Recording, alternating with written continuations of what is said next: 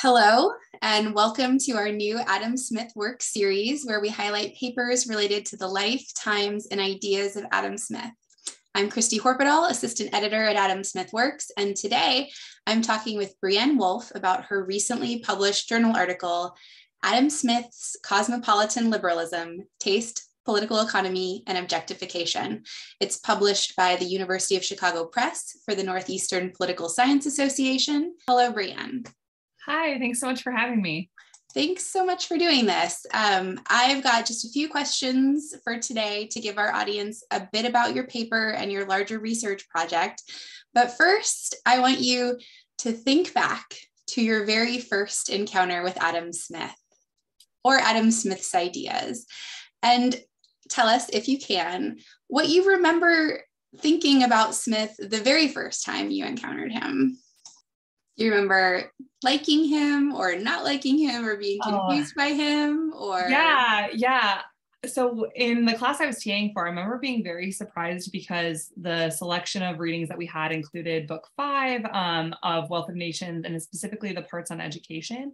And I remember thinking, wow, this thinker doesn't sound like the way he's been described to me in sort of the popular imagination. And I definitely remember one of my students wrote an essay using Smith's ideas to justify national health care. And I remember thinking, this can't be right. But he used textual evidence really well to sort of talk about how Smith cares about the least advantaged and that government has a specific role. And I remember being pretty persuaded by his essay. And then I remember for Theory of Moral Sentiments, just really liking it. And it took me a while to be critical of Theory of Moral Sentiments because I thought, isn't this just how everyone thinks about social interactions and how relationships are formed in society and the basis for civil society? Like, this just is true. And specifically the joke Smith tells about jokes when he's explaining how sympathy works to say, you understand when you're in a group, when someone tells a joke and one person in the group laughs a lot longer than they should and everyone looks at them. And that's sort of explaining how we take home others' emotional processes to ourselves and imagine what our response would be. I just thought, yeah, that's true. And so, yeah, those were my first sort of reactions. Well, thanks for sharing those with us. But we're going to fast forward to the present, to your paper that just came out in print. Congratulations. What is the question that the paper is answering, and why did you decide to write it? Yeah, so broadly, the question the paper is answering is it possible in a cosmopolitan liberal society to connect with distant others without objectifying them? And then I take that question really specifically to Smith, and then for him, it becomes, can taste or aesthetic judgment bridge the gap in sympathy that happens when we're trying to sympathize with someone that we don't know, or that is far away from us, or has a different lifestyle, culture, economic situation, etc. On the macro level, I'm trying to promote the idea that Smith understands that lots more people are going to be involved in political and economic processes in modern society. And he's trying to think about ways to engage these individuals in political conversations and political economic judgment and moral judgment. And on the more narrow level, I'm trying to answer that by really pointing to what I think is an underexplored role of taste to supplement the limitations of sympathy. I think sympathy is essential and important. In the 18th century, it was turned to a lot to try to deal with issues of self-interest, and it's really enjoying a resurgence today. But sympathy has a sort of high bar of requirement for Smith to imaginatively change places with someone, to not be overly interested in oneself, and taste really has a lower threshold. I also, for his political economy, think it has important implications. I try to show how there's not just good taste, but there's also bad taste, and it really can make the problem of sympathetic distance much worse. And then I also think looking at taste in his political economy helps us understand why sometimes the market doesn't work to extend sympathy in the ways that we think it should.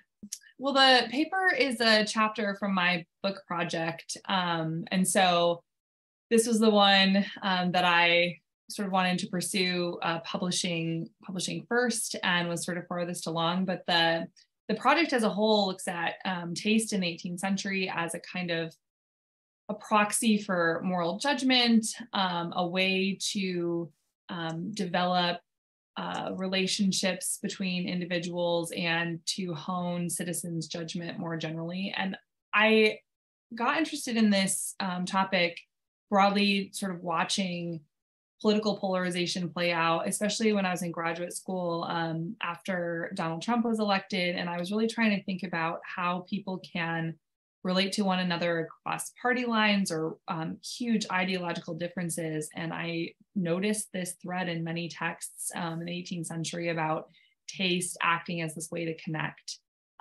people. And I've also just always found theories of judgment interesting, like how people are making decisions and how they relate those decisions to one another when there has to be some kind of group or collective component to decision making. And I really noticed how taste was just acting as another version of moral and political judgment in the 18th century and could solve certain political problems. And I also especially noticed, and this is why it was interesting for me and Smith, how taste is so different from economic judgment in the way that economists talk about rational choice. And then I guess just broadly, I've always been interested in the aesthetic, how music, literature, and art can move us. And for Smith, he's talking about taste right at the beginning of TMS alongside his description of sympathy. And I thought, how come nobody's talking about this? It seems important to him if he's introducing it really in the early chapters with sympathy. And I wanted to try to figure out what was going on there. The next question, I know might be hard to answer because I know you would try to answer obvious objections in the paper itself. But what do you think is a part of the argument in your paper that others in your field are most likely to disagree with or most likely to try to respond to critically? Yeah, I hopefully got some of these out of the way, responding to, the prominent pesky review or two that we all encounter when we're trying to publish academic papers. But really the reviews that I got for Polity and for other outlets I had tried really improved the paper. But I think people are still going to maybe disagree with the application of taste to the colonial example. So you sort of talked about how I talk about taste can have these positive implications, but also can have these negative implications. And when I talk about its positive implications for the market, I talk about the way in which taste can be a beginning point for shared sympathetic judgments across distance to sort of help the market or build on the market working. And then I have a much longer discussion about ways in which it might not work. And I was trying to say Smith is a nuanced thinker, that he is never sort of all in, I think, on any of his recommendations. He realizes their limitations. And so when I apply it to the colonial example, I'm saying that bad taste really clouds their judgment or their ability to see beyond their power and greed. I think people's objection to that is going to say that bad taste is really an irrelevant example, maybe, or an irrelevant variable in the actions of the colonists. The colonizers are really driven by greed, they're driven by power. Like, is taste telling us much about this behavior? Others might say that my using taste is ignoring the inhumanity of their behavior. And I don't think Smith is doing either of those things. And I don't mean to say those. I think Smith is really saying that bad taste replaces greed, but I do think he means to show how misunderstanding taste can have consequences for viewing others as objects rather than fellow human beings. Or when we're exercising bad taste, it makes it easier for us to objectify others and forget their humanity. So certainly Smith is not saying, I'm not saying that taste is the only factor in imperialism and colonialism, but he's using a lot of language that I developed in the paper to show that aesthetic judgment and a misunderstanding of it is definitely at play. Great. I think that one other thing people might take issue with is really pointing to taste at all. Some people might say that taste is not political in the way that I'm suggesting it is. or that it doesn't really matter that much for a liberal political order. I obviously think it has a lot of relevance. I'm really trying to pay attention to not just the sort of formal institutions, but also those informal interactions that I think make a liberal society work. Thank you for that. So we've talked about your past and your present. Now I want to look to your future. What are you working on right now, or what's the next project you're excited about? I'm still at work on the larger book manuscript of which this paper is a part. That project is tentatively titled Beyond Rights and Price, Liberalism with Taste, really trying to think about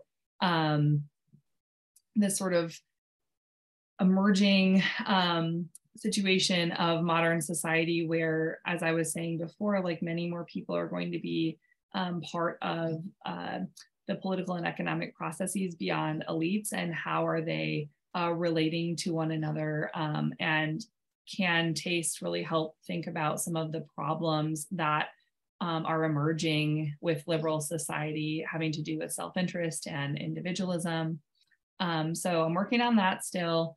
And then I've got a piece on Smith, trade, judgment, and patriotism that I'm working on. One on Tocqueville and bankruptcy, and then one on the division of virtues, like the division of labor. I think that there is that. I'm co-authoring with someone about Smith's political economy.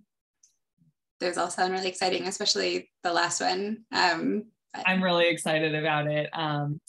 Yeah, we're at the beginning stages of thinking about it, but I think we've stumbled upon a lacuna in the way people talk about Smith's thought. That's wonderful. Okay, so there's no ice bucket challenge here at AdamSmithWorks, but I would like to know who you think is a person I should talk to, or a paper that I should talk to someone about for our next episode. If you have an idea for someone who would be a good person to talk about their work. Oh, yes, absolutely. So I'm going to deny the premise of the question and mention two. Alexandra Oprea just wrote an excellent piece for the Journal of Politics on Adam Smith and political judgment. And she focuses on clamor and the protests of the people in response to economic decisions in government in Smith's Wealth of Nations, rather than just looking at sort of the political elite or the statesman's judgment in politics. So that one is great. And then I'm also interested in a wonderful new piece that's actually related by Michelle Schwarzy and Edward Frame that just came out online first, I think, in Political Research Quarterly, on how to education can be a means to political judgment. So either of those would be great subjects for future interviews. Wonderful. Well, I will do my best to try to convince them to join us. So thank you, Brianne, for going on this adventure in academic papers with me today. Yeah, I welcome any feedback or thoughts on the paper or the ideas in the paper for anybody watching. And thanks so much to Christy and to AdamSmithWorks and Liberty Fund for having me. This was great. Thank you.